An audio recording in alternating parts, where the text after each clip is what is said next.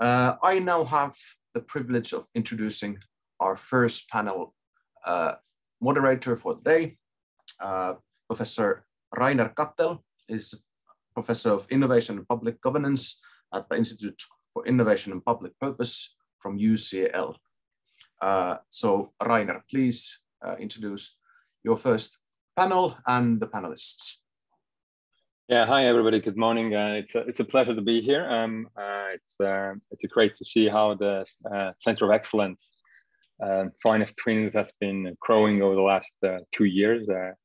I had the pleasure of being at the very beginning of it, maybe 6-7 years ago. By now, I think with Ralph Martin, who's also here, and Roope, who's on the panel as well. So this it has been a long journey, but yeah, it's great to see this cross-border smart city cooperation actually coming off ground. And of course, this is a particularly challenging because it's a cross-border solution and between two small countries. So it is a particularly challenging, but it's great to see how it's going. Yeah. So we have our first panel is on the issue of citizen-centric smart city solutions and governance. So I think while in the program it doesn't have a question mark, I think you probably should put a question mark behind it. Are actually smart city solutions often citizen-centric, or are they actually much more centered on technology companies or just a city government and let them do things more easily rather than actually being citizen-centered? So before I go to and introduce our panelists, indeed, I think what we try to do today is to look at both sort of the bigger framings around citizens and smart cities in terms of like digital rights and data commons and things like that, but also really talk about various practical solutions, practical examples that our panelists can bring from their own working life and experience. So we hope to have a combined conversation around bigger framings and also more detailed practical solutions. And as you know, of course, there has been, particularly in the European Union, a lot of discussion recently about digital economy, both before and after COVID. It has, but also in terms of trying to compete with US and China and trying to think about industrial policy in this context again, but also in terms of actually creating sustainable cities. And so European Union has been has become actually a great champion of these issues. And it's great to see that there are various cities from Paris to Stockholm really trying to think about not only about using digital technology to make cities as it were more comfortable to use, but also actually to make it more tense, 1 minute city, 15-minute cities, all these ideas of actually recapturing the city space for the citizens. It's great to see that the European Commission and European cities are at the forefront of this. So, but our panel today, I'll do a very brief introduction of all the panelists, and then I'll come to each of you because each of you had given us a sentence that all the people in the audience can find in the program. I will read this sentence that you gave us, and then I will ask you to comment on it, expand on it, and I might ask you some questions as well. And so each of you has around 3 to 5 minutes. We can be quite flexible with that. And of course, then I will also ask you to listen to other panelists as well. So if you have any questions to them, or if you want to comment there. And I also invite all the people in the audience. There are a lot of people here in the Zoom room, but there's also people in the YouTube channel, I think. So if you have any questions, comments, please put them in the chat, and I can then ask our panelists to answer these questions as well. So our panel includes Signe Ratso, who just had a great introduction to this conference today. And so I don't need to reintroduce you, Signe. So welcome to our panel. Second panelist is Francesca Bria. She is at the moment the president of the Italian National Innovation Fund. Previously, she was the chief technology officer at the city of Barcelona, and was really spearheading many of the digital solutions that Barcelona has become famous for. But also she is not only a practitioner of smart city solutions, and she's also been really at the cutting edge of academic discussions around smart city and data rights, data commons, technology sovereignty, and all these issues. So welcome, Francesca. Glad you can be here with us today. And next, I come to Raiko Puustusmaa, who's a housing expert at the Estonian Ministry of Economic Affairs and Communication, and at the moment dealing with various spatial challenges, I guess, of Estonian cities. And there are a number of them, as many of you know, but also Raiko has been involved with wider strategic planning previously for Estonia 2035 with the Ministry of Finance as well. And next up is Jaanus Müür. Jaanus is a PhD student at Tallinn University of Technology, also, of course, part of the Center of Excellence. And I think that we are here talking today about. And Jaanus has both a background in public administration, but also innovation policy, and has worked at the city of Tallinn, and also has been involved in various smart city projects before. So welcome, Jaanus, to you as well. And last but not least, we have Roope Ritvos. And Roope, as I said briefly in the beginning, of course, has been part of this smart city Center of Excellence, Finest Twins, since the very inception with Ralph Martin Soe, who's also on the background here. Hi, Martin. Hi, Ralph. And Roope, today he works at Teemas Helsinki, but before that he was Forum Virium, the city of Helsinki's enterprise and really innovation enterprise. So welcome, Roope. So I think I start with you, Francesca. So because you come from the furthest, although we are in the same room in Zoom, but I mean, you come to us, I think, from Rome today. So it's it's not that far, but so I think, and given you are here, so you gave us the following quote: "We need to put technology and data at the service of people and the ecological transition. Digital humanism, preserving citizens' digital rights and their data sovereignty." So this is a digital humanism. This is something that is a concept that you have been leading on with various other thinkers, but also I think you have been practicing that, especially in Barcelona and later on in other cities as well. So maybe you can expand on this idea of digital humanism. Yeah, absolutely. Thank you very much, Rainer. And it is a real pleasure to be in this panel with all of you. Always really exciting to see Nordic cities and the kind of Nordic innovation ecosystem coming together and thinking really in an integrated and coherent way, looking at the future. So it is a pleasure to contribute to this conversation. So I think I will kick off talking a little bit also about what I've heard in the previous speech from the European Commission at the introduction of this conference, because I think when we think about digital humanism or technological humanism, what I really mean is moving away from technological solutionism, in fact, in the very first place.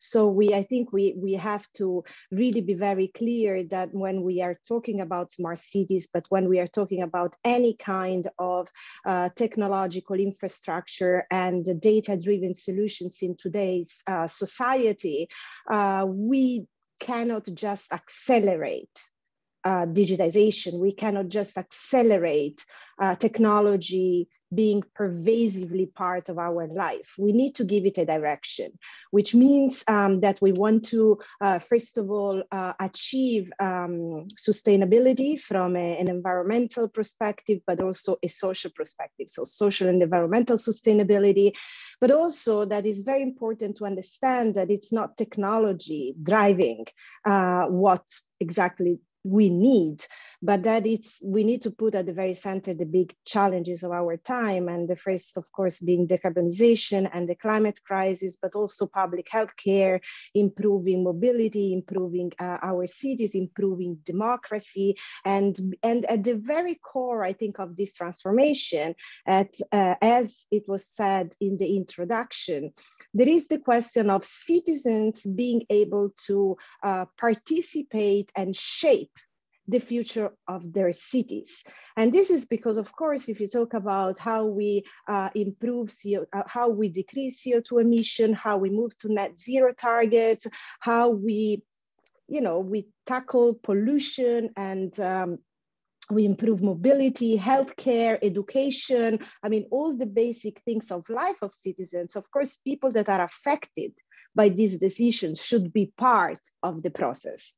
So we are actually not just, thinking about future technological standards and future technology systems. We are shaping the future of our cities, and we have to do it very clearly through a large-scale democratic movement, through a large-scale democratic process. So I think that's where we started, actually, also in Barcelona, and the question was, is also the public sector able to do that? Because we always kind of assume that the problem is citizens not being able to participate and not being able to be part of shaping the process and also shaping the solutions, because there is not technological neutrality in that sense. So technology is not neutral. It depends, the kind of social, economic, and political questions, and it depends on the models that you apply. So citizens should be part of this conversation, and so, for example, in Barcelona, when we did it, the mayor was really critically involved. I mean, I think you need high-level commitment from the policymakers to agree that collective intelligence is the way to go when we take political decisions. And of course, their technology and data can help us to unleash the kind of collective intelligence power that we have in society. So I come to the second point, because I know we have a short introduction to make. So the question here centrally to the smart city conversation is, having said that it's not technological solutionism, and it is about shaping and involving citizens in giving a direction to where we want to go, achieving sustainability, environmental and social, and solving the real questions of our times. The other big thing is, how do we democratize technology and data? So how do we make sure we regain democratic control of technological infrastructure? And in particular, as you said, when you were introducing me, I worked a lot on the question of data democracy and data commons. So understanding that data can be perceived today, definitely so in the digital economy, as the raw material of the digital economy that fuels artificial intelligence, that is the very core, it's a critical resource of our time, and data can be used for the public interest, for the public good. So we shouldn't just understand data as a resource to be exploited and monetized by actually an oligopoly, because at the moment we have a problem of market concentration, of course, when we look at the digital economy, but we can democratize data and unleash the real power of citizens. So for me, a very interesting question, which also ties to the question of digital rights, of course, because data, it's also about how do we respect and preserve the fundamental constitutional rights of citizens and our European values and principles. And I was really glad to see that the European Commission yesterday launched the Declaration on Digital Rights and Principles. I think we did it in Barcelona. We were pioneering that with the city of New York and Amsterdam and the Cities Coalition for Digital Rights, which is backed by UN Habitat and many other cities. So I think we paved the way and showed that you can do it bottom up. But now that the European Commission put its weight in such a very important process, we have really the first continent that is saying, we have our values and principle and direction, and we are going there. So the digital rights are at the very core of how we understand our digital world, our digital society. So just I end by saying, for me, an absolutely interesting space. I'm also now working with the city of Hamburg on very interesting projects there, is the intersection between data democracy and data sovereignty, even pioneering new technological solutions that are decentralized, privacy enhancing, and rights preserving, which enable people to decide how they want to share data, they want to keep data private with cryptography, how they want to share it for the public good, and the intersection of that and the net zero target. So are we able to mobilize the power of technology and data to achieve the net zero objectives. And there I think we can then go and move in a conversation of also talking about real experimentations and services and solutions that I think can emerge at the intersection of the Green Deal, the green transition, and the net zero targets, where cities are absolutely critical. I don't think we can achieve the Green Deal if we don't start from the communities, from cities, from places where it's going to be very tangible, the transformation that we are going to achieve, changing mobility, changing energy consumption and production, changing, the very foundation of the built environment, because that's where the problems are with CO2 emissions, and how we leverage the power, democratic power of data and technology to do that. So I think this kind of conversation for me, yes, large-scale democratic participation, data democracy, data sovereignty, and how do we link it with our main goal, which is to achieve the net zero goals in cities. And I think this is absolutely a critical space to see where cities are going to be at the forefront in showing what it can be possible. Thank you. Thank you so much for this great opening for our panel. And I'll come to Roope, to you actually, because what you have given us as your sentence is perhaps slightly provocative, especially on the background of what Francesca was just talking about. So I read the sentence you gave us, Roope, and you can comment and expand on it. So I quote: "Cities are the main stage for the play where we, the people, try to solve the global climate and inequality crisis. Sometimes adding smartness, testing innovations, and asking citizens for opinions leads to outcomes that actually hinder, not help, to solve these crises. We need radically improved ways for joint action to meet the urgency needed." So maybe you can expand on that idea of how the citizen engagement might actually not be helping the way we are doing it at the moment, at least. Thank you, Rainer, Francesca, Signe. Very happy to be here, and good question.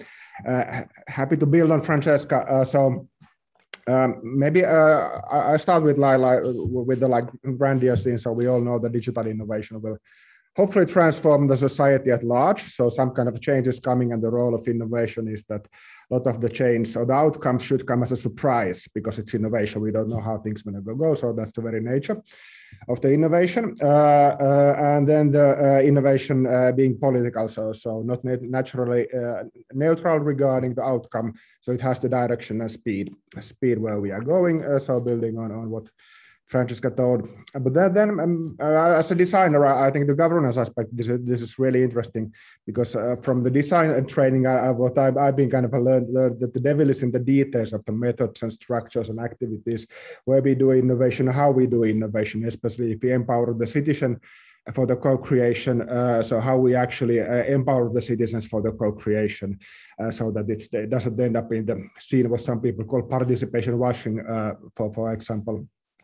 And my experience from the co-creation side is that also kind of it's both political as well as like the innovation itself, and then it's kind of an authority scoping exercise for many in the administration. So what is put under or in the co-creation, then it's kind of also always a hot topic, and it's a bit like hidden under the lid of the processes. So both a theme and then the options given, like what you are allowed to co-create in, and there's a lot of discourse like in the policy making, and then the living lab scene and the participatory budgeting side, what's the state of play and where it should go. But maybe for this crowd, I think, and for me as well, so we work on the fuzzy front end of the innovation and the smart cities, I suppose. So it's not always evident how we should go about it. And my interpretation is that we live in a kind of a bit like old-fashioned narrative around this at the moment. So everyone talks about the city should present their problems as challenges, and then ask for the solutions from the markets, from the companies, start to create the solutions for these problems. And then the citizens play just a role of like user testers of the startup innovators, and that's like how we solve the co-creation done. And we have empowered the citizen, and this doesn't work. So it has failed both at the impact as well as in the societal outcomes as we see. And if you look at like a lot of the agile piloting taking place around Europe in the past, so you don't end up with actual solutions in real life, and you don't end up with the solutions at the scale. And I think it's like based on a failed assumptions that some magical young startup entrepreneur can kind of devise as a future that we would actually want. That, and I think the solution should be that we should somehow like go beyond that. We need to change the paradigm of the cities being the passive testbeds, which is I think also the Finnish has a little bit also that in the corners, and the innovation happens just magically outside the cities. So that doesn't work. It's evident in like the data ecosystem, it's evident in the mobility ecosystems, it's evident maybe in the energy side as well. So that we need to work on. And then I think another thing we are lacking is some kind of long-term positive visions for the smart cities. So we haven't described how the smart city of the future, good smart city would look like, especially being very explicit about the political and cultural aspect of the smart city. So there is no discourse for like what's a smart city for, say, leftist government of 2050, or what's a smart city for the that Nordic smart city visions in a detail that's meaningful for somebody to actually follow. And I think a lot of the governance visions fail because we don't grasp about what needs to be governed. I think really interesting leads on that. And methodology again. So sorry for being a designer, but for example, the pentahelix concept by Igor Gazzara, where you kind of actually structurally try to empower citizen activists as you do with the companies. It's one lead, and then the other thing we are looking quite a bit is the data feminism starting point, where we kind of very explicitly start to examine and challenge power and the hierarchies and binaries around the kind of data stuff. So maybe that's where I stop now. Good. Yeah, excellent. Thanks so much. It's a very good complementary to Francesca's beginning intervention. I come to now the Signe, to go back to the European level again, because you gave us a quote about citizens and the government. So let me read your quote, and then I'll ask you to expand on that. So you said, trust is a two-way street. Citizens trust the governments if the governments show trust in citizens' opinions. Combining our R&I investments with active citizen engagement, we will increase trust in new solutions and achieve much bigger or much higher impact. This is what our new EU missions are about. For and with the citizens, and as you said in the beginning, that this is an ongoing process at the moment, and yeah, I think I'd like to ask you to expand on this from the European perspective as well. How can we increase the two-way street, the trust between the citizens and the government, and especially from the perspective that Francesca and Roope were just talking about, which is actually really democratizing these processes around data rather than tokenistically talking about it. Well, many thanks. I was listening very carefully to what Francesca and Roope said, and I think it's good also to have some kind of also the real discussion and different views as we heard. So perhaps first I come to just to expanding a bit my ideas, but then I'd really like to make use of the city's mission so far, perhaps then also to comment at some of the points that Roope gave. And as to Francesca, well, certainly now these human-centered approaches are for the EU, for the Commission everywhere. We talk about a human-centered AI, well, everything related to data. So this is really at the center of attention. But now coming to the participation of citizens, clearly over the last years, there has been a very clear recognition of the need to link research better with societies, with people, and also to aim for higher societal impact. And especially in the light of the necessary green and digital transitions, to which also a finest smart city center is very closely linked to. So it has brought understanding that doing science and creating new knowledge is not an aim itself, but it really is a means to help societies to tackle economic, environmental, and societal challenges. And really we need true partnership with citizens But this requires a working trust-based relationship. And it also needs sustained collaboration between institutions and their citizens. In order to make it work, it's not just to mobilize the citizens, but it also needs the agile governments, which are then able to embrace the ideas that come from the citizens. So it really needs to be a two-way street. And also what I'd like to underline is engagement with citizens also means that the governments are ready to experiment, that they are ready also to fail.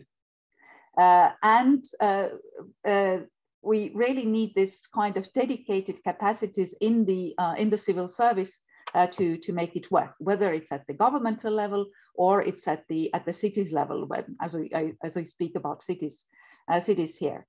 And this is really the main reason why we've also created the new tool, the Horizon Europe missions. We are speaking here now about the cities mission, but there are also 4 other missions which were launched for the climate adaptation related to healthy oceans, healthy soil and food, and cancer. And the idea came from the mission to the moon, which was launched, as we know, by President John Kennedy in the United States, how to mobilize the whole societies in order to find solutions to the big challenges, and how to do that together with the citizens. Now, just to give you an example based on the cities mission. What we did in the conceptual phase in the cities mission, we organized 13 citizen engagement events across EU member states, namely in order to design the mission, which takes into account the experience of the people in cities, and polled on their personal priorities towards climate neutrality. Now, the overwhelming number of citizens indicated, namely, what are the key priorities? Mobility, energy, urban infrastructure, behavioral change as key priorities. And so these are actually now also the basis of designing the mission. But the participation of citizens is not over with that. But what we also expect that in the implementation phase, they will also participate there in order to experiment the solutions, but also to find perhaps the new solutions. Now, coming to what Roope said, well, I picked up a bit of inconsistency on what you said. Well, you said that we really need to have a long-term vision. Well, clearly. And the long-term vision, well, part of that is clearly this climate neutrality by 2050, which is really the big ambition. But how to get there, we don't know yet, because as you also said, innovation should also contain a surprise. So we expect also to have some surprises in our way, really to see what would be then the best solutions, but also the solutions that could be scaled up at the European level. And now, as with the Finest project, is also something which aims to do that. Now, just very quickly, perhaps we can also come back to some of the issues later. But what I'd also like to mention is the European Capital of Innovation Awards, which we've been awarded since 2014. Which really get the cities which convene local innovation ecosystems, bring together the citizens, civil society organizations, local industry and businesses to find solutions on their urban environments, are those which have been awarded so far. And what I'd like also to highlight that I also call relevant cities working in the Finest also to consider already their application for the 2022 award call. Perhaps I can come back to some other elements a bit later. Thanks. Yeah. Thanks so much, Signe. And I think Roope can respond perhaps later to Signe's point. So, Signe, you mentioned something that is, I think, very relevant for Jaanus's intervention. So, Jaanus, you're up next. Agile government, namely. And Jaanus, your quotation for us before the conference is, I quote, "I think oftentimes cities pilot different smart solutions just to look innovative to their citizens. If you have a closer look, cities do not learn much from such pilots. If city administrations really aim to improve public services and the life of the residents, then they need to be more inclusive and think more about the design of the pilots."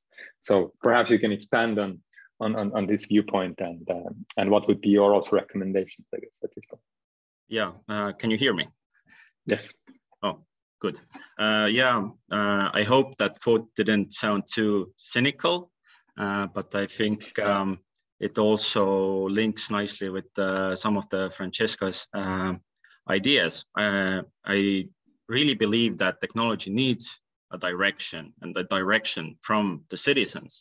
But the prerequisite for it is, in my opinion, that the cities themselves can meaningfully participate in these different technology pilots, which sometimes is not the case. If you look at how these pilots are often designed, then yes, officially the cities are partners, they have some responsibilities, etc. But if we go like deeper inside, then these tasks that the cities themselves are responsible for in these pilots do not provide much knowledge about the technology, which is actually necessary if the city plans to adopt the technology in the future. So I think we first need to think about how cities, or the cities themselves need to think about how they can meaningfully participate in these different innovative initiatives. And after that, maybe we should go a step further and try looking at how we can better include the citizens and what are the citizens' needs. So that's, I think, my main idea. And but yeah, because right now how it looks like is that yes, cities come up with a problem. Then they ask the market to provide some kind of a technological solution, but all the, how to say, the cities don't really try to give too much input into these companies, and the companies just develop the technology the way they want, and they think it's good for them and it's profitable for them. So we really need to think how cities themselves could first meaningfully participate in pilots. Thank you so much, Jaanus, and then we'll come back to these issues. But now we come to, last but not least, Raiko, to you, and continuing very much on this topic of trust and I guess also sense of belonging. So I quote what you gave us before the conference: "The feel of belonging and connection with the neighborhood creates the strongest motivation that drives local engagement in city development." The question is on how to create and convert that motivation into better homes and well-planned city. So you're very much talking about this, actually, that engagement is also the reflection of how do we actually live or create our cities, rather than just being a sort of a ephemeral thing that we talk about, but it's actually also a physical thing. Yes, thank you, everybody. I tried to be with this quote quite cryptical, so I could go either way. But yes, what I meant with the quote, to be more exact, is that as we are dealing with, as already others said, we are dealing with this 2050 target. We are talking about the renovation wave, Green Deal, all these important long-term goals that we have ahead. And the one main outcome of this is actually the change will appear mostly on each citizen's level and in the city level. And in the case of, if we're talking about the renovation wave, and we're talking about what I'm dealing with is how to motivate and how to support the energy efficiency of the housing. It's really important, the engagement by the dwelling owners. And as the case is in Estonia, for example, and many other countries, is that actually we have a pretty good, as we had the mentioning of the democracy, then I would say we have a small democracies in all of the apartment buildings in Estonia mostly. So the solutions of what to do, how to do on a housing level, it's quite democratic process. But also what is important,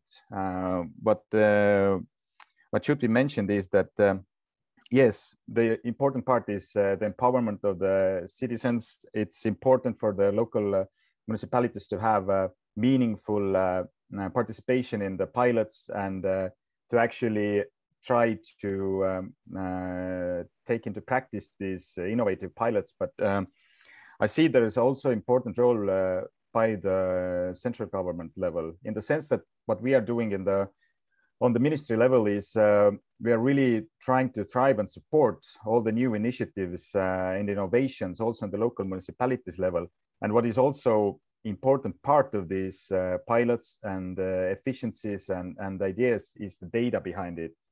And we would see, based on the pilots and projects that we are also doing on the ministry level, for example, we have a project we're trying to map the whole Estonia to see where are the empty dwellings in each building.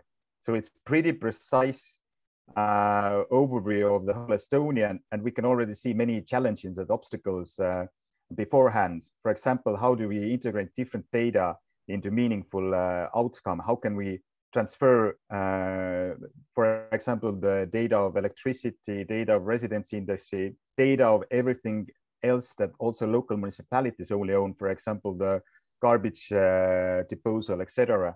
So it's a really interesting, but this is the challenging part, because I think to have better engagement and better outcomes also means that we need to have a well integrated data and the ability to read it, and not just to give it to the it's not important just to give the challenge to the private entities who would then look for the solutions, but it's also important to give them quality data and quality information that the outcomes would be more meaningful and the outcomes would really become more seriously, in real life practice be birthed.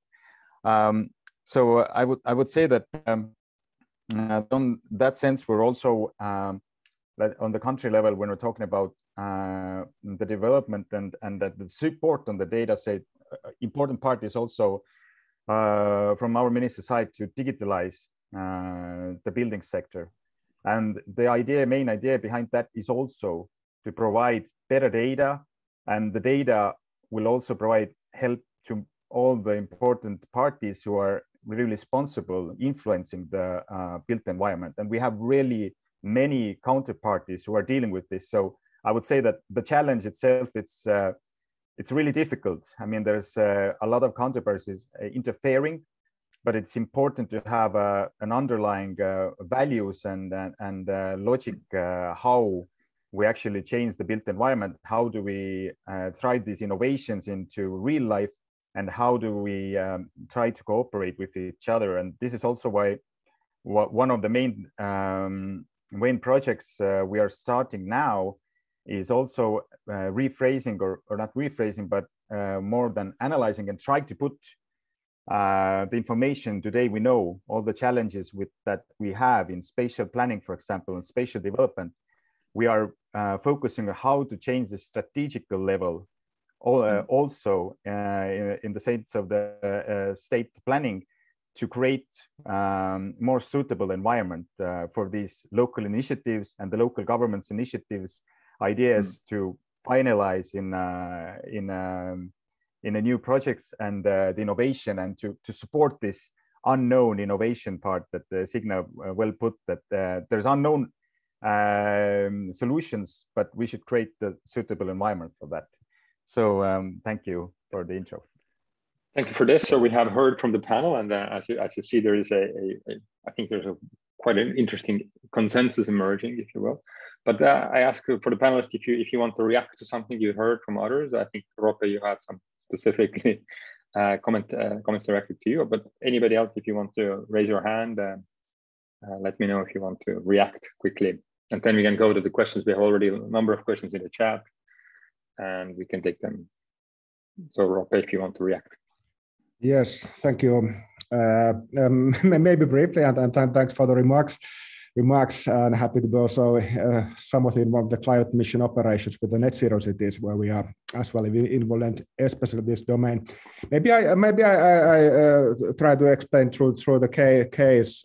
So what I tried to point out is that despite having these very good, like high-level missions, okay, we need to be climate neutral, and then the mobility needs to be climate neutral, and then we need to add democracy in data. So despite that, when you go like 2 levels up on the levels of, say, government policies, then the kind of actual real-life things and the real-life policies start to drive in different directions, but both in the data, but also in the climate side. So the one ministry will.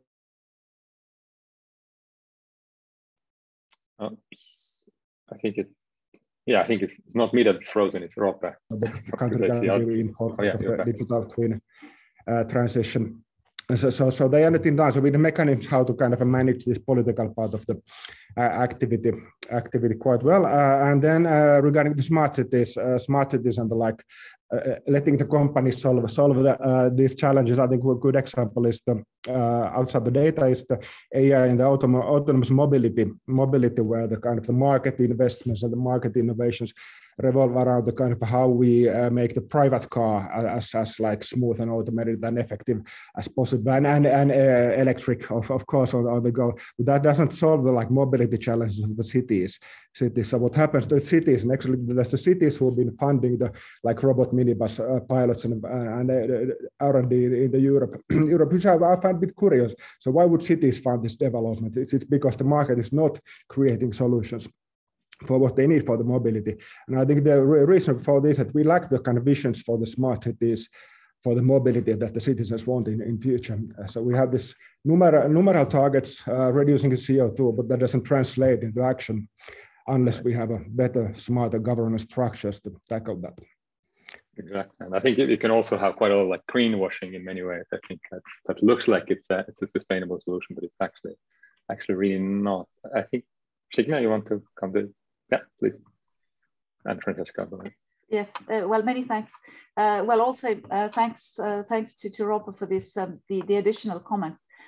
Well, certainly there should be the connection, and also the speakers spoke about the connection between the government policy, between the plans at the local, at the city level, and also then the connection what the businesses and the innovators do.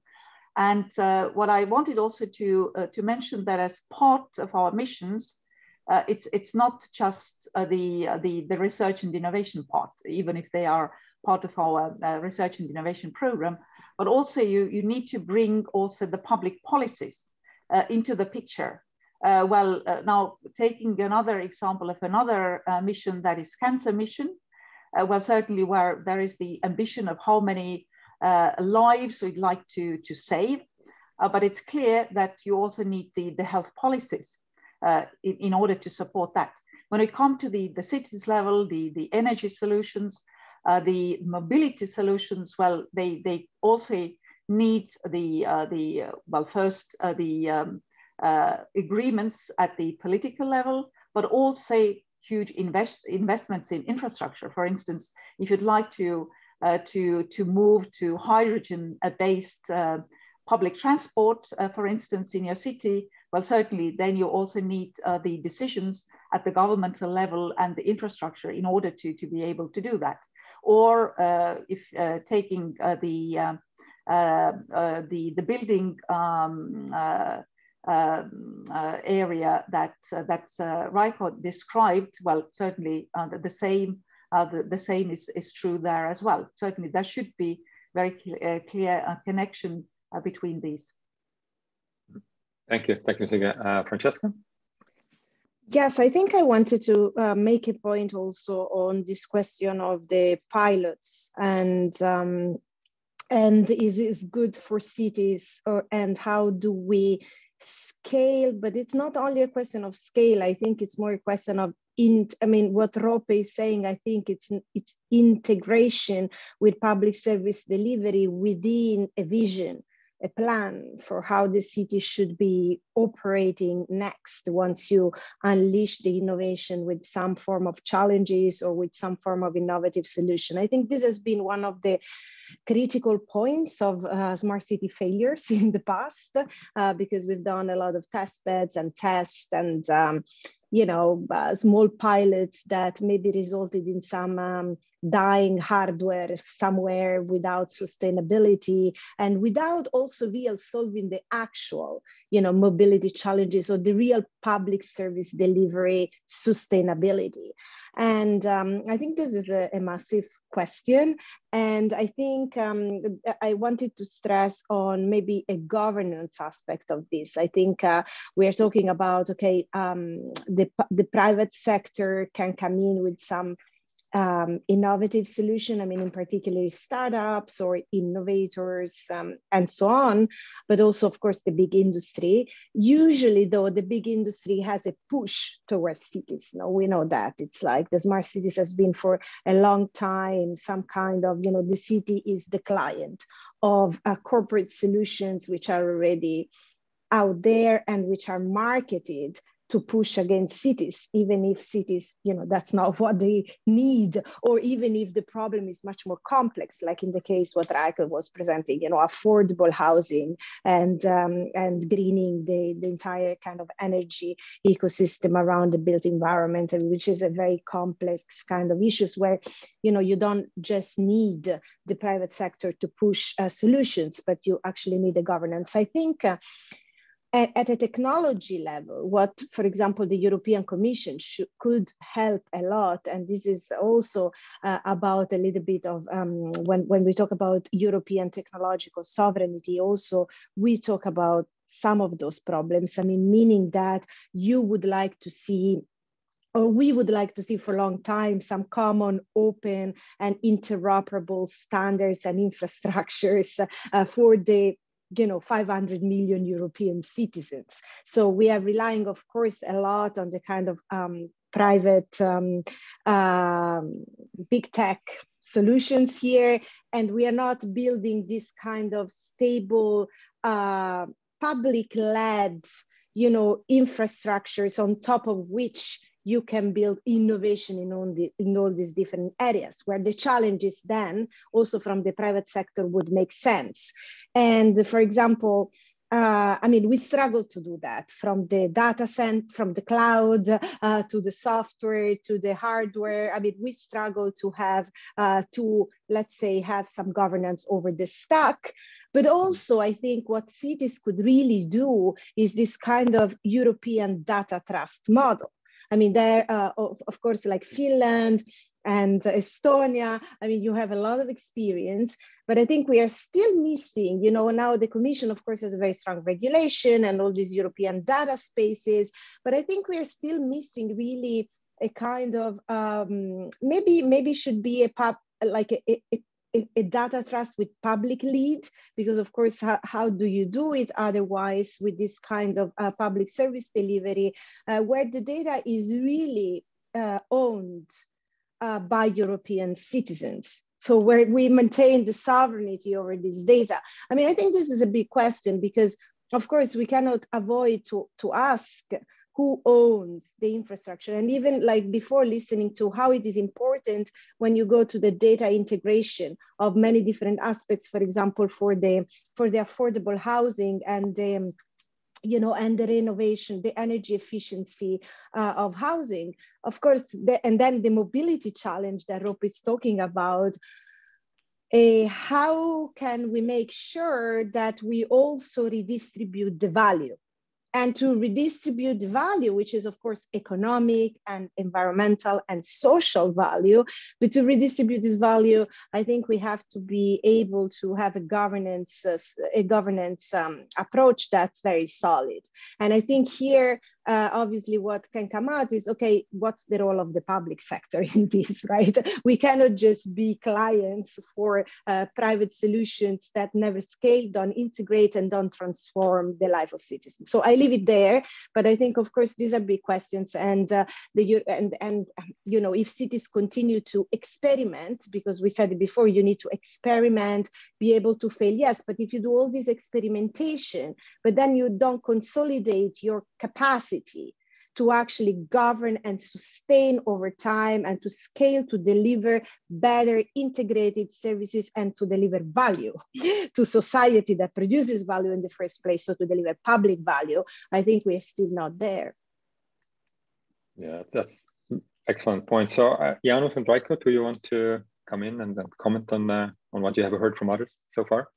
Yeah, talk again about experimentation. I think, you know, we have all these kinds of lists that try to rank cities based on how smart they are. And one of the indicators is actually the number of experiments. So experimenting itself becomes a goal. The goal is not to have something meaningful out from these experiments, but just to do experiments. That's the goal. And I think that's partly the issue why cities have problems to think further. What will be the next step that we will do to actually, I don't know, develop our public services or public infrastructure and so on. So I think that's an issue. It's like, you know, ranking countries based on their GDP, sort of. Right. I think it goes back to what many of you have said here, that this is a smart city really should have a public vision for what it should be, actually, rather than just sort of relying on various factors, sort of kind of randomly from their own, you know, biased perspectives, creating that vision. Raiko, do you have any comments at this point? Yeah, I will comment. Well, you already brought it out, the vision part, actually, because I think it's pretty important aspect, because as we already have agreed previously, just doing pilots is not the idea, but actually creating a change and create change in the sense of the citizens and the sense of the management of cities. So basically, I would say that the vision, I think, what we mean is the vision is that we want to create a better quality living environment for the citizens. And this is what actually, you know, drives the innovations. And why do we want to create the change? Because usually when we create also the change to more environmental solutions, this is also improvement for the public health and etc. There are many good reasons why do we make these changes to create easier, for example, communication with the local government and so on. And for example, as Rainer mentioned, that I was also part of the Estonia 2035 strategy project. I would say that we also had in Estonia, we had also questions to the public. We had quite a lot of participants that what values are important. And for example, first in Estonia, nature was very important part. So nature, basically clean environment, these were really important aspects. I think it's a question also to the citizens, what are the important aspects? I think all these solutions with transport and etc. are actually very good solutions that create better living environment for the citizens. And this is why the question is, what, from the local cities level, that how do we create these pilots into, you know, do we go to the usual incremental innovation? Do we actually, you know, have striking new solutions to implement? So these are the maybe the questions that implementation level is for the pilots low, maybe because actually the pilot or the change is too little to notice or change the quality of the service to the citizens. Thank you.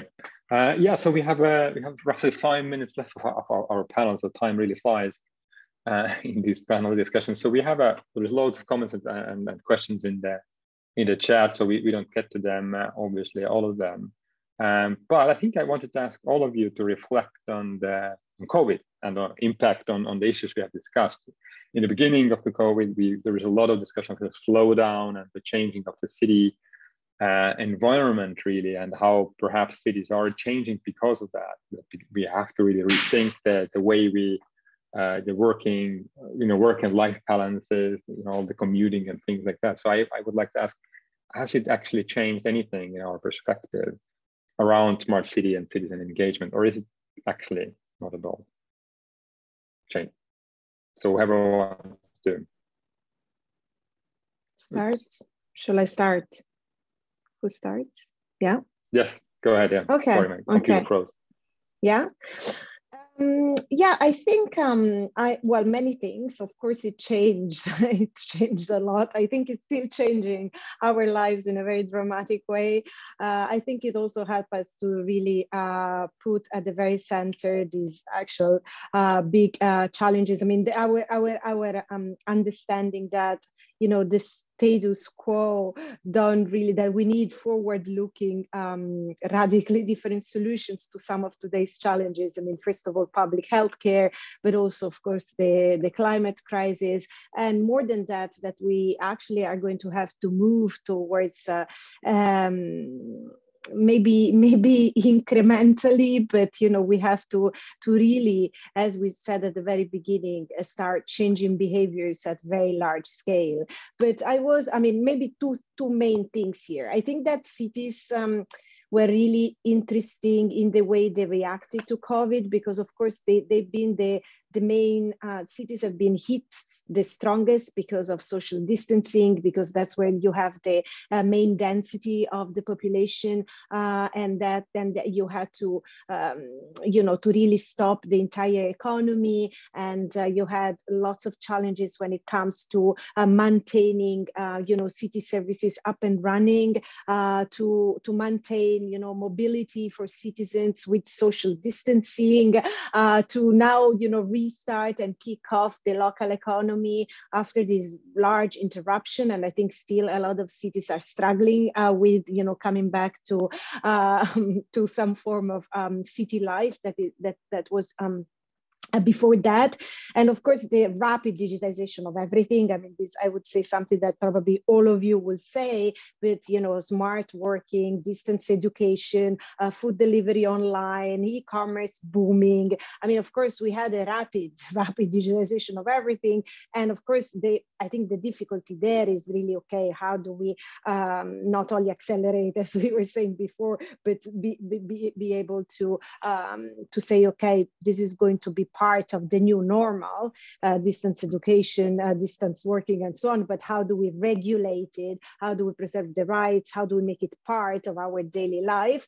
But one thing I wanted to say that I saw cities really strongly there, the network of solidarity. So I think that cities really, because the pandemic saw an increase in social polarization, in disequalities. I mean, from a social perspective, of course, because people that don't have strong healthcare systems, or people that are disadvantaged, became even more in this pandemic, became poorer. And this is a question, of course, of work, access to jobs, but also precarity, and also gender disequalities, which is increased a lot. I mean, in particular, in some countries now we have a lot of problem with women finding, decent jobs in the labor market, and of course women being at home more because of the pandemics and all these kind of problems. So cities were really focused on finding solidarity-based solutions for this kind of problems, trying to put this social cohesion at the very core. Network of solidarities of all kind, and try to be always the one saying, we need the green transition and the digital transition, but with social cohesion. So we do not want to increase these inequalities, but we actually want less.